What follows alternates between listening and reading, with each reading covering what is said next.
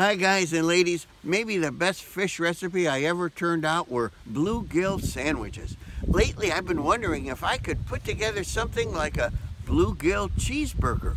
Well, you know the routine. I have all the ingredients, except one, the fish. So let's go get them.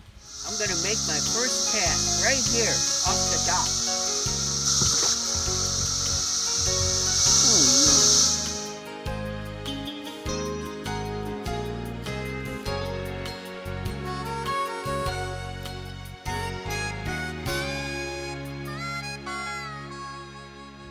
Today, let's go with one of my favorite yet simplest rigs.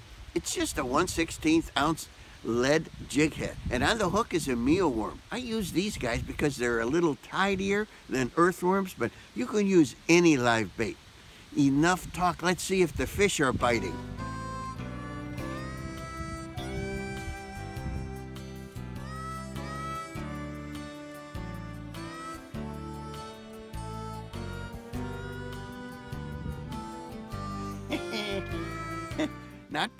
Not bad, right off the bat. Yeah.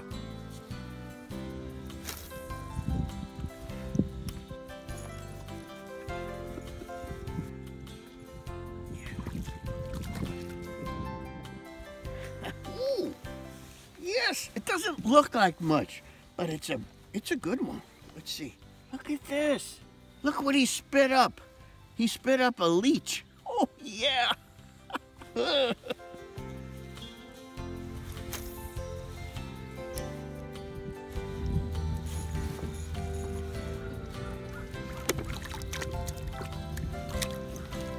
Oh, that's a good one.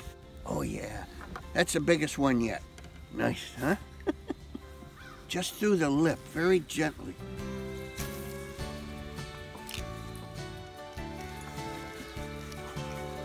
Wait, he's on.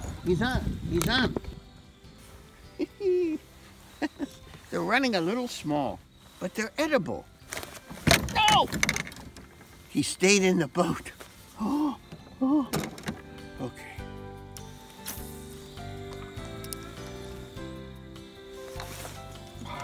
Immediately.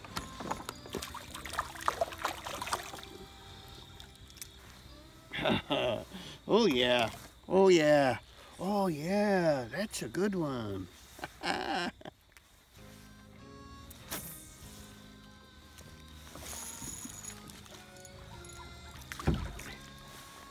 Okay.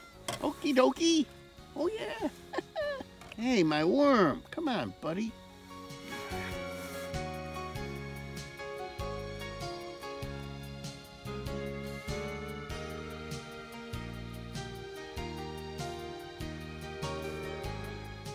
Whoa, it's a monster. All right, look at this thing. Oh yeah, it's almost 9 inches.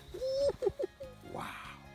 Looky here, I've got 7 bluegill. That gives me over a pound of fillets. That's plenty for our bluegill cheeseburgers.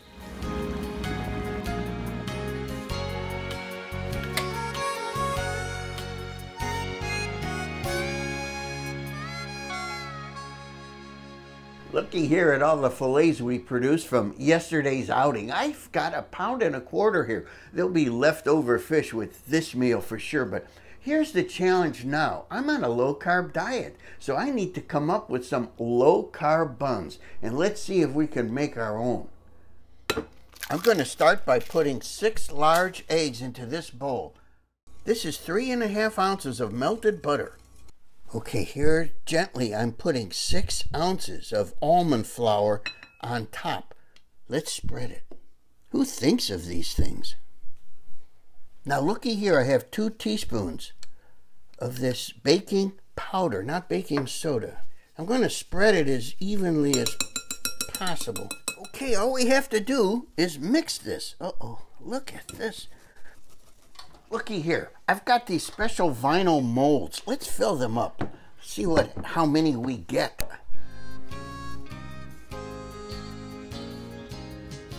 I've got 5. I think they're too flat. I don't know. Let's hope they puff up. I'm going to put them in the oven for 17.5 minutes. The oven's set for 350.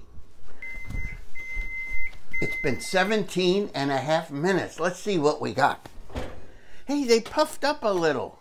And look, they just come right out of these molds. I'll put a link in the description where you could get these vinyl molds. Part of the challenge of making your own buns is to cut them evenly. Hi, Juanelo.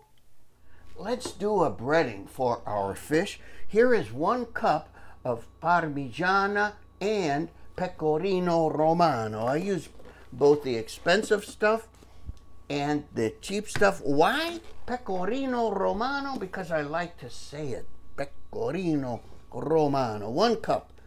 Here I've got 3/4 cup of breadcrumbs. These are low-carb breadcrumbs. See? I got them.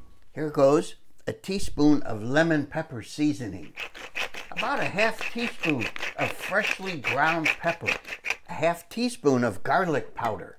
A 1/2 teaspoon of onion powder. Let's mix it all up. In this bowl, I'm putting 7 eggs.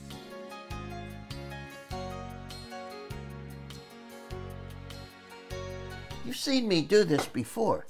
You just take oh, look at how big those fillets are. You just take a fillet and dunk it in the egg mixture.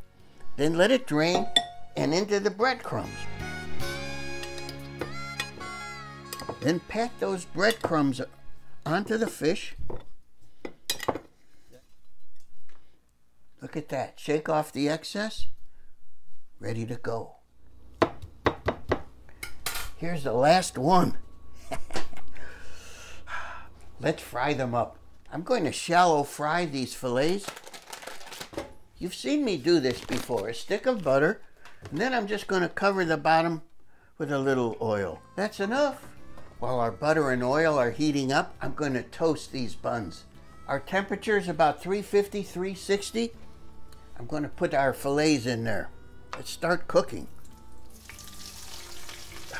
Away from you, Fritz. Away from you. We're going to do these 2 minutes on each side, I hope. Oh. Here's what I'm going to do. Call me crazy. I don't know. I've never done this. On these pieces of fish, I'm going to drop some cheese. I don't know if this will work. We're making cheese fish burgers. Fish cheeseburgers.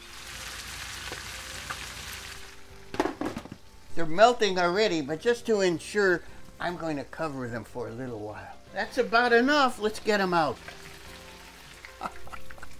I'm going to keep these warm in the oven just for a little bit. While our buns are toasting and our fish is keeping warm in the oven, I might as well tell you all that the famous celebrity restaurant and food critic, Miss Lulu Cheeks, is on her way over here to try my fish cheeseburgers. I only wish I could impress her on how wonderful marriage is. You don't realize it until you've lost it, or so I hear.